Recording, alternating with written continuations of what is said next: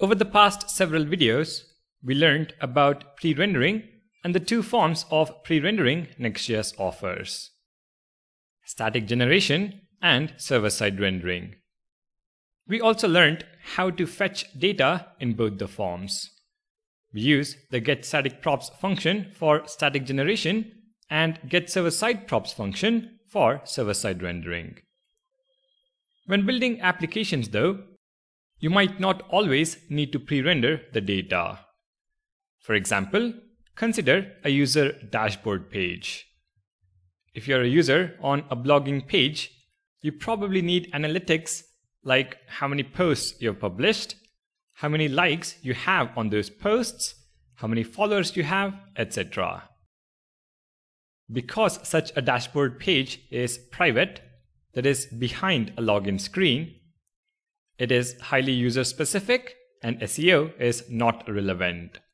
So there is no need to pre-render the data. Instead, you can rely on client-side data fetching. In this video, let me go through a very simple example of client-side data fetching. Now, to help us with some mock data, I've added another entry in db.json for our JSON server. We have an entry called dashboard, which has data on posts, likes, followers, and following. If you start the JSON server with the command yarn serve-json and open the URL localhost port 4000/dashboard, you should see an API respond with the data we have just seen. Let's now make a request to this API and fetch data client-side. Now, if you've fetched data in a React app before, it is exactly the same. In the Pages folder, I'm going to create a new file called dashboard.js. Within the file, we define a component called dashboard. So function dashboard. Within the component, we need to fetch and store the data for rendering. So we'll make use of the state and effect hooks. At the top, import useState and useEffect from React. In the component, let's maintain two state variables, one as the loading indicator and one to store the fetched data. So useState, the variable is called isLoading, the setter function is setIsLoading, and the initial value is true. useState again, the state variable is dashboard data, the setter function is setDashboardData, and the initial value is null. Now we fetch our data in the effect hook.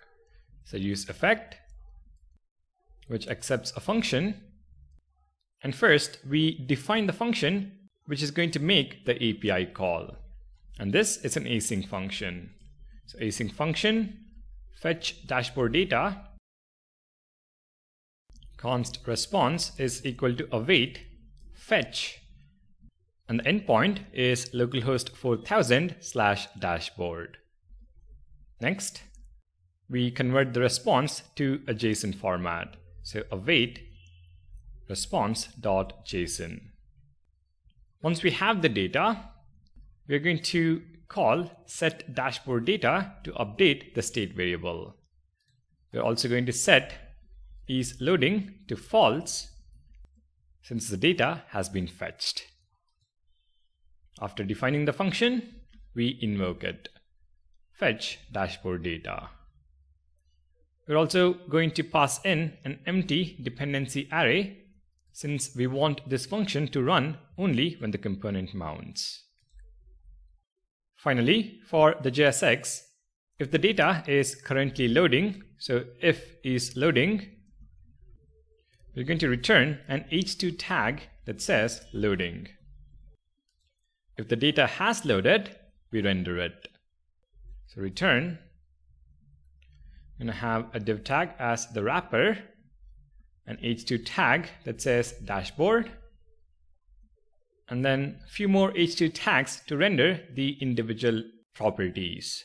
So posts is dashboard data dot posts. Similarly, we have likes, which is dashboard data dot likes, followers, and finally following. If we now save the file and start our app, so yarn dev,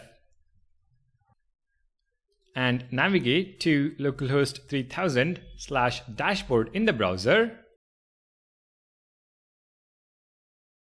we do get an error because we forgot to export the component. So export default dashboard, go back to the browser, and you should see the data as expected.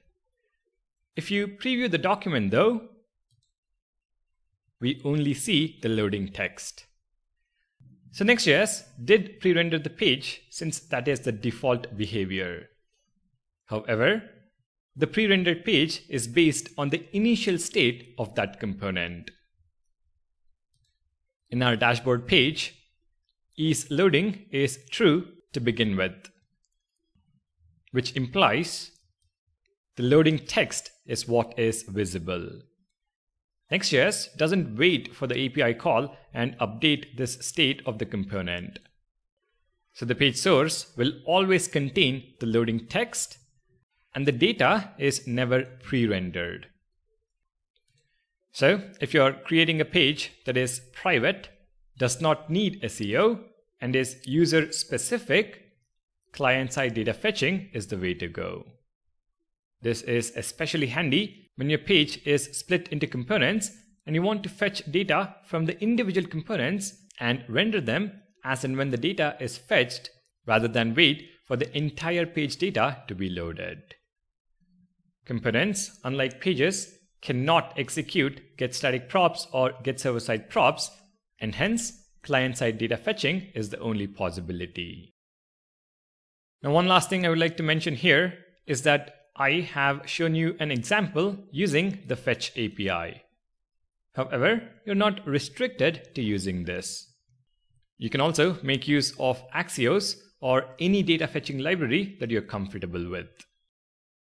The cool thing is that the team behind Next.js created a React hooks library for data fetching called SWR. It is what the Next.js team recommends if you're fetching data on the client side. So let's give that a try in the next video.